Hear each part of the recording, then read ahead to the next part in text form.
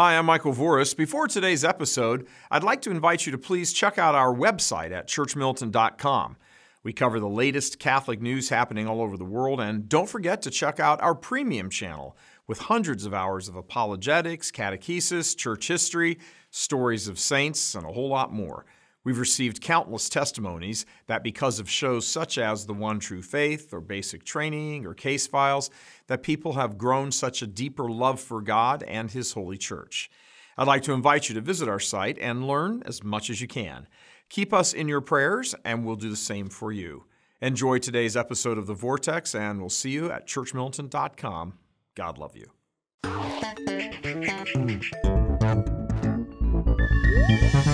Hello, everyone, and welcome to The Vortex, where lies and falsehoods are trapped and exposed. I'm Michael Voris. So here we are, about a third of the way through Lent, and the big question, how's it going? Being faithful to your increased prayer, fasting, and almsgiving efforts? Well, don't worry if you're not, but do step it up. Remember, the point of this is to prepare for death, and perhaps even by means of martyrdom, and not about doing your part to keep your water clean, like the bishops of Iowa think you should do, or decrease your carbon footprint. What you are doing during Lent should be something the effects of which will follow you into the next life, not end when you die. The church is about your salvation, not lessening your contribution to fake man-made climate change idiocy. See, what we do here at Church Militant is twofold, different sides of the same sword. People's ability to recognize the glories of Holy Mother Church are severely diminished because of all the heresy and the dissent that has now just become institutionalized. And then there is the even greater problem, yes, greater than heresy and dissent, and that is the subtle redefining of the church that is taking place in a million little almost invisible ways. Almost invisible. It is a presentation of the church and the faith never before done in our 2,000-year sacred history. And it has been going on for so long now that the average Catholic has simply accepted this new church as the Catholic Church. It's a church with no anchor to speak of to its own past. Tradition has become so marginalized, so sidelined, so forgotten for so long now, almost for complete 4 generations, that Catholics now think that what they see before them is the church, how it's always been. And for them, it is. And you can't really blame them, but you can warn them. In fact, you are duty-bound to warn them, to alert them, to make them sit up and pay attention to you. You can certainly inform a bishop or your pastor what they are saying is wrong or ill-advised, that their prudential decision is going to have negative effects and they are being short-sighted. And as affairs run, the superiority complex will immediately become evident and you will be brushed aside. But that's just by the self-interested establishment of professional Catholics. Average people around you can be spoken to and engaged with because for people who aren't married to the institutional rot, who don't have a dog in that fight, some of them are much more likely and willing to give you a hearing. That's because many are men of goodwill, and as a consequence of their goodwill, they are able to sort of look around and observe the disaster that has befallen the church.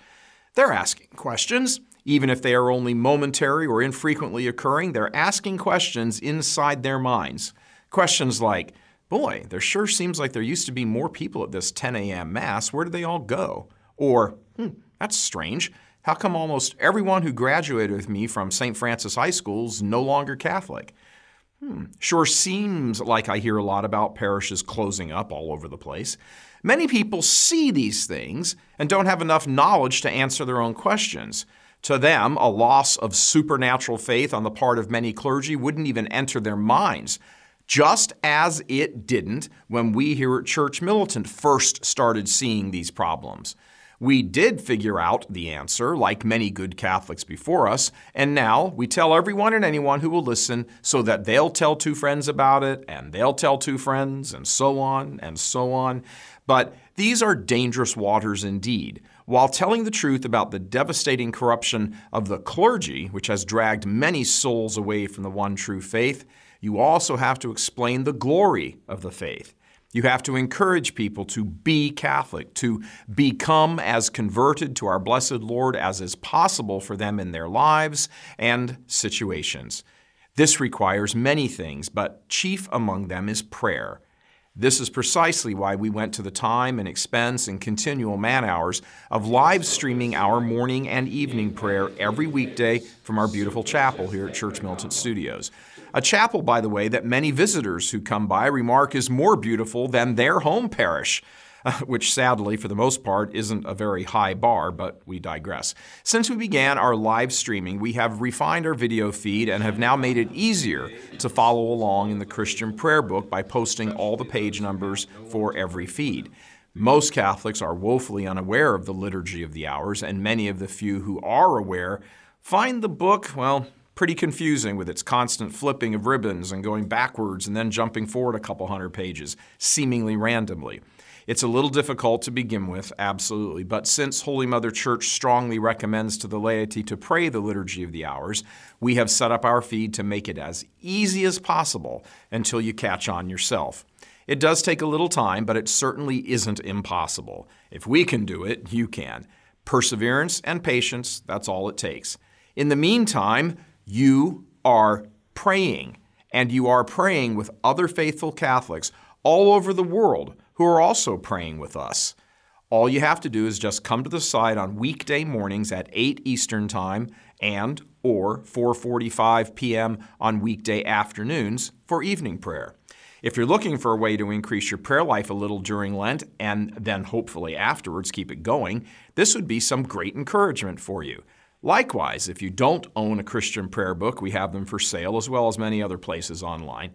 We also use our own St. Michael's Media Church Militant prayer book for the specific prayers we do around the Liturgy of the Hours here at this apostolate. That's available only through us, since it's exclusive to us, but it's only a few bucks. We deliberately priced it low so we could make it easy and affordable for people who want to pray with us. Both books are available by just clicking on the link to our store provided here on this page. Want to be part of help saving souls and steering the church back? Then prayer and personal holiness are absolutely essential ingredients to this mission. Not to mention, of course, the mission of our own individual salvation. We make these available to you so you can join us directly in our work, a kind of peering in each day to gather with us in prayer. But whether you join us specifically or not, pray and increase your prayer for Holy Mother Church. God love you, and we'll see you in the chapel. I'm Michael Voris.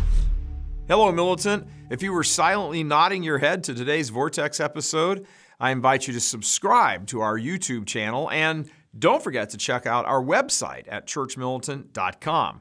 We keep up to date with all the latest in the Catholic world and also have loads of one-of-a-kind Catholic videos covering everything from church history to apologetics. Countless people have told us how much our work has helped them to become more faithful Catholics. So please follow our social media channels as well. The links are right below. Hope to see you tomorrow for the Vortex and much more. Thanks, and may God bless you.